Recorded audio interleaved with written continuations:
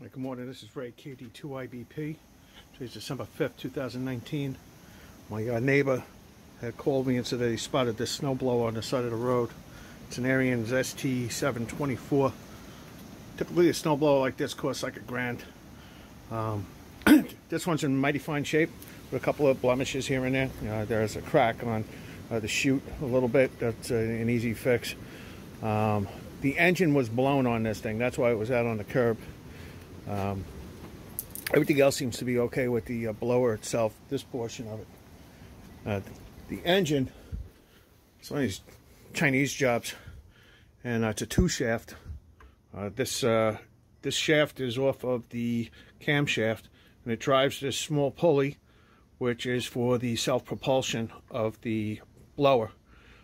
This shaft controls the basket that throws the snow out the chute, and this is off the crankshaft.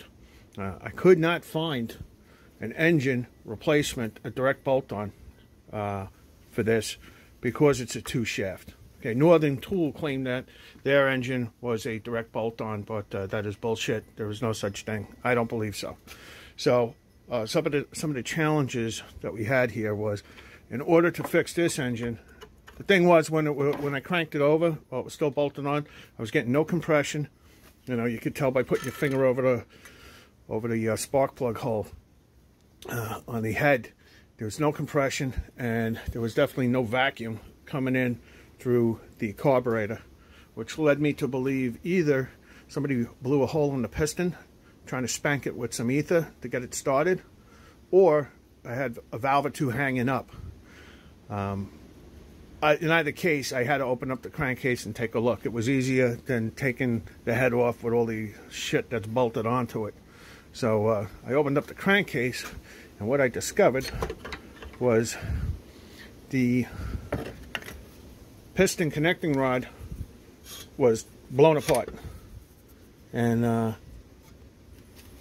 couldn't get a replacement. They don't manufacture that part anymore. Not to mention that the camshaft itself, the crankshaft itself, where the connecting rod connects, is all beat to shit. It's all scored up. So I'd have to pull this out and polish it. So I wasn't going to do all that either. So I did a little hunting around for a different engine. So what I did was I went to Northern Tool, and I got this 11 horse. The smaller engine here is a 7 horse. So this is a little bit more powerful. And according to customer reviews in Northern Tool, it looked like a direct bolt-on. You know, guys are saying, "No, I just bolted this on, hooked up the belts, everything works well. I'm able to throw snow 50 feet. Nonsense, okay? When somebody tells you they have a direct bolt-on, they're full of shit, for the most part, okay? And you're going to have to do some work to get it to match the blower. A couple of the challenges here was, now I'm dealing with a 1-inch shaft, single shaft, so I have to figure out how to drive the basket and the self-propulsion off of one shaft that spins in the same direction, whereas these 2 shafts on the Chinese motor spin in opposite directions. So that's one of the challenges.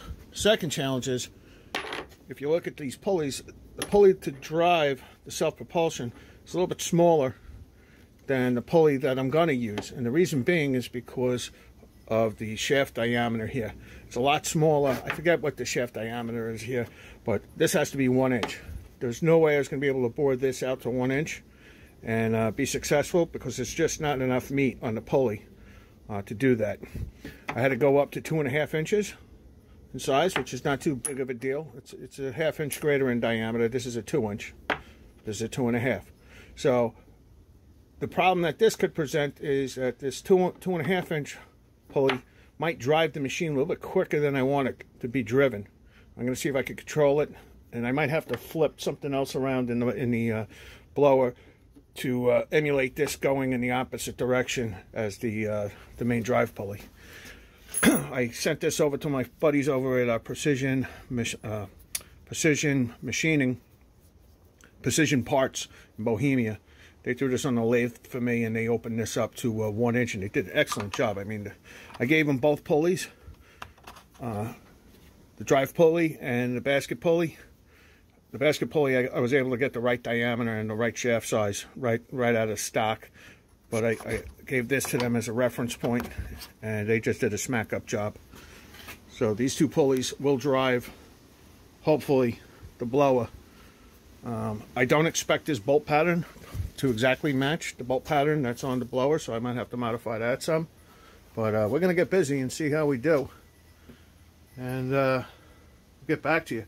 Just, again, if you're going to go to a Northern Tool and buy an engine, and you listen to the customer reviews, they're going to bullshit you, okay? I tried to post on the same page that this is nonsense. It is not a direct bolt-on for this blower, but Northern Tool won't let me post that because they probably have a container full of these that they have to get rid of, and they're probably doing a pretty fine job at it. And if I were to return this motor was about $365, I believe, $68 delivered. If I were to return it, I'd have to pay shipping to return it, and I would have to pay a 15% restocking fee. So that's probably like $100 right off the top. So fuck them. I'll do my best to make this work, and I think I'm gonna make it work. But we'll post another video, and hopefully it'll be a video of this thing working correctly. Okay, Ray KD2IBP clear for now. Okay, so we're done bolting on the what do you call it, the Briggs and Stratton to the Ariens ST724. I was able to get the pulleys going. This is the drive pulley. This is the pulley for the basket that runs the snow out the chute. And the only thing I really had to change, aside from the pulleys, is I had to shorten the belt by 1 inch on the drive pulley. Because you got to remember, the pulley was originally operating off the camshaft. Now it's operating off the drive shaft. Another difference is now that both pulleys are operating on the same rotation, which is clockwise if you're looking at it from the back of the motor, the drive mechanism is inverted. So forward is now reverse, reverse is now forward.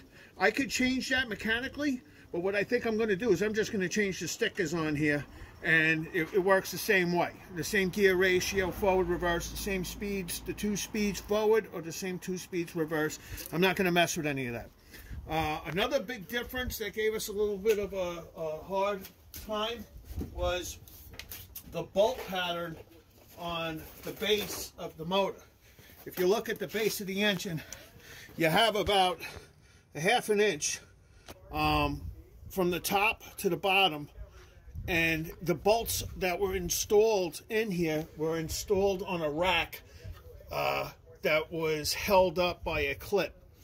I had to take that clip down and put new bolts onto the engine to affix it to the chassis of the snowblower. I had to cut these holes open with a grinder so I could access the bottom because there's no other way in there. So these being the major hurdles, they weren't too terrible.